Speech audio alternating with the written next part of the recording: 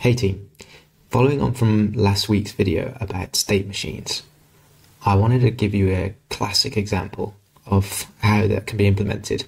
While I was doing it, I realized that there's extra complexity here, and I went down a little bit of a side path to discover something quite interesting that I also want to share with you. So, what's the key thing that we're going to learn in this video? We're going to learn two things. One, that it's important for your state to be captured in a value that's coming from your database. And two, it doesn't need to be stored data in your database. It can be a computed field or a virtual column.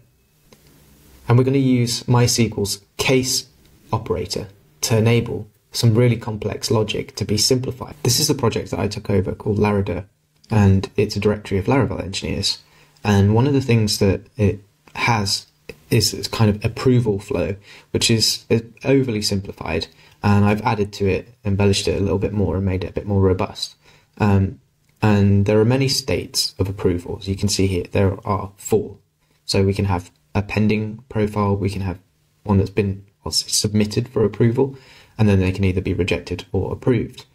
This is an ideal small state machine, and we could graph this out and have a very nice diagram documenting this. I actually haven't done that in this case, but you could probably guess what the state transitions are and what the logic should be for most of these cases. The interesting thing is, in this situation, actually understanding what the approval status currently is. Now, when you're building a state machine, it doesn't have to be, but it can be very useful to have the state defined by a single value. Often you'll see this as an integer value or an enum-like string value in the database. So, for example, in our database, we might have an approval status column, and the possible values might be approved, rejected, submitted, and pending. And that seems fine. And that's maybe how this would have started if it was being done from scratch. But in this case, approval status is a combination of other factors, and I'll go on to explain that in more detail. But for the purposes of what we're going to look at right now, there's no column for approval status because it can't be a column. It needs to be computed. And therein lies some of the challenge that we have when it comes to the state machine. Because the state is computed, we need somewhere we can compute that value. And it can't be in the state machine, because then it would be self-referential and we'd get infinite loops and that kind of thing. So it has to be outside of the state machine first. This led me to some naming issues and all sorts of other little problems and quirks, which I'll explain, which I don't really like, and why I wanted to come up with a better solution, and have spent quite a bit of time thinking about this. So let's look into how this actually works in more detail, because I think that will help to explain what's going on. You can see this match statement starts off with a method call to get approval status. Now, I don't really like that. I just want it to be something like approval status, and that being a value on our model, an attribute that's coming from the database. But it's get approval status at the moment. So let's see what this is doing. Here, this method just feels really, really disgusting. It's doing really simple matching based on some logic for the different states. I feel like we could remove this very easily if we got our model right. As you can see, it's returning the approval status enum cases for each of these other methods. So we've got one method calling another method and returning the enum value that we want, depending on what's happening in this. So let's have a look at some of these. Let's have a look at the simple ones first. Approved and rejected are just based entirely off of date fields. So instead of just having a value that I store in the database, I wanted to keep track of the last date that a thing occurred. When I approve a profile, I want to know the last date that I approved it. And when I reject a profile, I want to know the last date that I rejected it. And by just storing dates instead of some string or numerical value, I can actually do a little bit more. The data is inferring more from it than just a simple value will allow me to do. And that allows me to do this comparison. So I can say that something is approved, a profile is approved if the approved at date is greater than the rejected at date. Now the rejected at date might be null. In PHP, that's fine. In MySQL, it's a little bit more complicated. Conversely, is rejected if the rejected at date is greater than the approved at date. Seems simple enough. Again, in MySQL, it's a little bit more complicated. The problem starts to appear here when we realize that this only works when we're dealing with one instance. So these state calculations are only running for this instance of this model. That's fine in some cases. But what happens when you want to have a group of models, a collection, and know the state of all of them? Well, that would mean we'd have to iterate through each one and calculate its state in PHP. That's not great. But it gets worse. Whenever we want to do any of this sort of grouping logic, we've got to write queries as well as our in-model logic that obey the same rules. So we've effectively got duplicates of the same logic happening in two places, and that's not great either. Keeping the logic in lockstep between the two systems, the two parts of the system, is going to become increasingly difficult over time, and it's fraught with danger. So there could be situations where it looks like we've got an approved profile when on one part of the system, and the other part of the system doesn't think it's approved, that it's in some other state. That's really messy, and I want to avoid that. And then we get to the worst part of it, as you've just seen. The submitted for approval scope has got this enormous query, and it's quite complex with nested wheres and all sorts. And that's entirely because we don't have a status value field in our rows. So we're computing it on the fly and not even really exposing a value. We're just computing it in the query and assuming the results that we've got, the result set that's been returned, obeys the state that we're implying. This is really messy, and it's really, really horrible. It's horrible to keep up to date. It's horrible to read. Don't do this. We're going to refactor this out. What's worse then, when we add the fact that we've got to keep a query version of this and a PHP version of this, we end up with two blocks of code that are really, really messy, both of them. They're hard to comprehend. And it's just not fun. It's not fun to look at. It's not fun to use. I want to get rid of all of this. And it starts with this first method, the getApprovalStatus method. I just don't want to be running this code at all. I want my enum status to be cast automatically by Eloquent as my model comes out of the database. So I've set up a migration that allows us to do this. And you can see that it's a virtual column. And what that means is that every time this table is queried, the values of the approval status will be calculated at runtime, but in MySQL before it hits PHP. So I can get a value back from MySQL as if it was a real column in my table. What's even more exciting about this one is that instead of it just being a simple calculation, it's more complex. But as you'll see, it's not as complex as the logic that I'd got in place before. The reason it's less complex is because we're using the case operator. The MySQL case operator is really powerful. It's kind of like the match operator in PHP. Now, we all love the match operator, don't we? And it makes our lives a lot easier when we've got complex matching logic to do. Instead of having lots of different if statements, we can rely on a single match statement and return the value. The equivalent, effectively, is either a nested if, which we all know is pretty disgusting, or case. And case is what we want to be reaching for here. So what makes the case so much simpler, though, in this case, Well, the order of execution of the case statement is what allows this to look and be a lot simpler. Because it approaches it as when it sees the first case, if it evaluates to true, then it doesn't run any of the other cases. We can make assumptions about the values of other fields in the following when statements. Let's break this down so we can understand it a little bit better. We're creating this approval status column, but it's a virtual column. And we're saying that we want the virtual column to be based on the following logic. And our logic is this case. So when approved at is the same as updated at, and approved at doesn't equal rejected at in case they happen at the same time, which is theoretically and technically possible, then we want our status to be approved. But if that doesn't pass, when rejected at equals updated at, then we want our status to be rejected.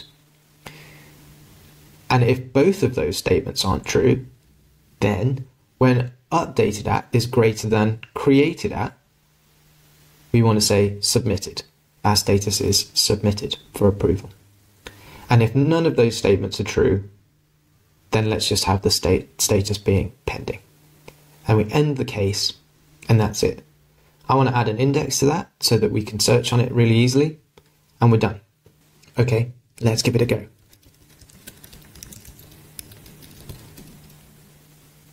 PHP Storm has actually got a nice little helper for us here, showing us that it's a virtual column. Let's open the table and have a look at what this looks like. So with the dummy data that I've got in place, we can see that there's already some approved and some pending. Does this track with the case statement that we created? Let's have a look. Approved at on this one is 012554. Rejected at was 012550. So approved at is greater than rejected at. Does approved at equal updated at? Yes, it does. So what we can tell from that is that this record was last updated at the same time that it was approved. So it was approved. Now let's go ahead and reject one of these records and see what happens to our column.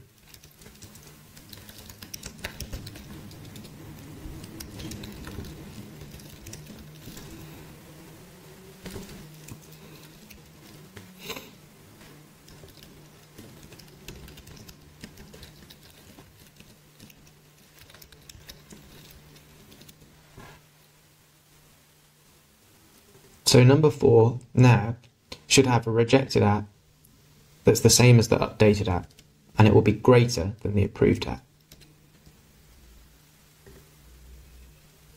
Okay, let's see what approval status looks like. And it's rejected, as we'd expect.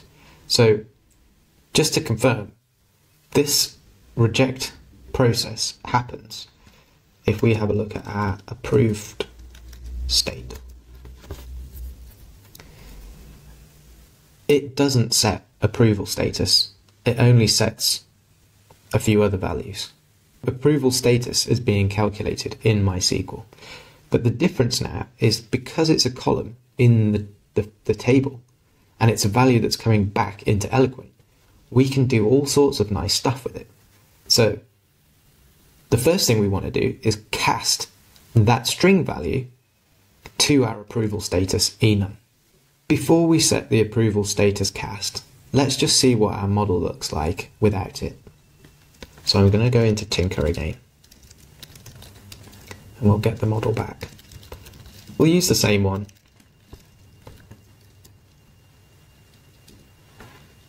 So we can see approval status is now an attribute on the model, and it's rejected.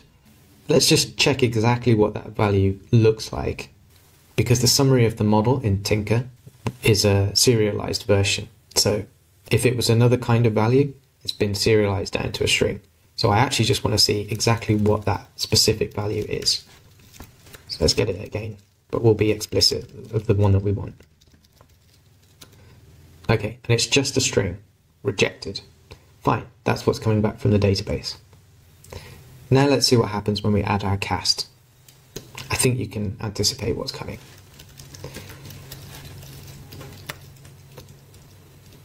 That's fine. Thank you, GitHub. We'll do the same again, just so that you can see, okay, in the model serialized, it still says rejected. Let's have a look at the specific value. And now it's an enum. Great. So now we're actually tying our database result to our enum, which means where we do our match to check what our state is in our approval state method, instead of doing all of that complex logic, we can now just do approval status. And this will continue to work. Right, that's one set of problems. Now we're not doing any of this stuff. I can get rid of this method. And because that's gone, I can get rid of the methods that it depended upon. So let's get rid of those. Now we're just left with the scope methods, because these are public methods. At the moment, I just want to refactor these. I don't want to remove them. So how do I refactor them? Well, now that we've got that column, we can use it in queries as well. So instead of having all of this complex query logic, I should just be able to do query where approval status submitted.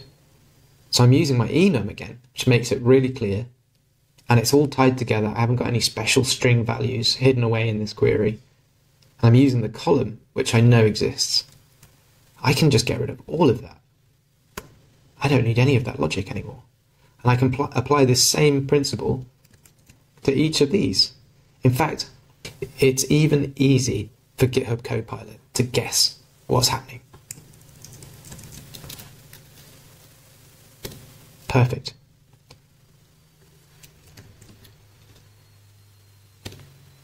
And I'm done. All of that crazy logic has now been refactored away. I haven't broken anything. My database has useful data in it and computed values for what makes sense to be computed with that complex logic, which I can change if I need to at the database layer. My model stays nice and clean. I'm using enums. I'm using a state machine to control when I can transition between those different states. I think it's an important point as to why this approach is so powerful, is because it's a virtual column, that value can't be updated by the application. It's not stored in MySQL. And what that means is that in order to update the state, you have to go through the state machine. And that means whatever the rules are in my state machine about how the state can change are completely under my control. Of course, if somebody knows how to modify the various bits of data in the model that make up that approval status column, they could still get around it. But the reality is that if my system is secure, then they shouldn't be able to change values like approved at or rejected at. They will be controlled entirely by my application. So in practice, it's basically impossible for somebody to manipulate the state of the machine. The main question now is whether this is even really a robust enough solution that you can use for production. I think it is. You should decide for yourself and your team, work together to figure out whether it's right for your application. But there are a couple of considerations. One is performance, the other is change management. For performance, a virtual generated column will be a little bit slower, especially for larger tables. You could change it to a stored generated column, and that will make it faster. But obviously, the stored data is going to take up some space. So there's trade-offs there. The key thing with stored columns, or the question that I often ask myself with that is, well, why don't I just create a normal column, put this logic in my app, and then store it that way? That depends how explicit you want this logic to be as being a part of your application. I think if you've got applications that are potentially editing the same database, then moving the logic to the database layer may save some duplication across systems. Next, we've got change management. A virtual column, well, they're easy to change. You just drop the previous version and create the new version. Whenever the queries are run, your data is now going to reflect the expression that you've set in the latest version of that column. The problems with change management come for stored columns, where the data is stored, and in MySQL's generated columns, it only gets updated when the row gets updated or inserted. So in order to get every row to update, you actually need to update the row. The values aren't going to change unless you do something to force MySQL to run your virtual column expression. So if you've got big tables, that could be an expensive operation. It could take a long time.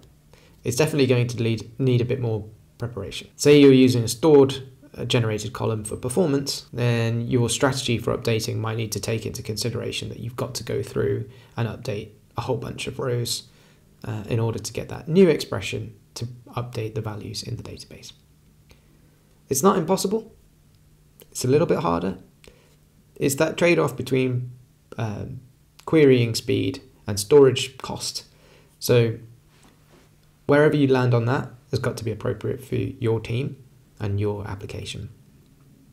For me, for now, in this project, I'm going to continue using a virtual column that's not stored because there's not a lot of data, and I'm happy with this solution. I think it's really good. We've deleted a whole load of code that I really didn't like writing, and I definitely didn't like reading. Some of my application logic is definitely speeding up. It's simplified it as well, so it's easier to understand and comprehend what's happening. We've made really strong use of enums, which is great, and on top of all of that, I just feel really good about it. What can I say? Like, this is exciting stuff. My favorite part though is the case. The fact that we've been able to use something that we probably don't use all too often in MySQL, and we put it in a virtual column, and it still works, and it's working really well. I'm really happy about that, and I'm looking forward to doing it again. So that's it for this time. Thanks for watching. I'd love it if you could like and subscribe, or even share this video with somebody who you think will benefit from it. Of course, if you've got any feedback about the content that I'm making, I'd love to hear it. Tell me whether it's really pants or whether it's really great or somewhere in the middle. I'd love to keep on improving. So let me know and have a great day.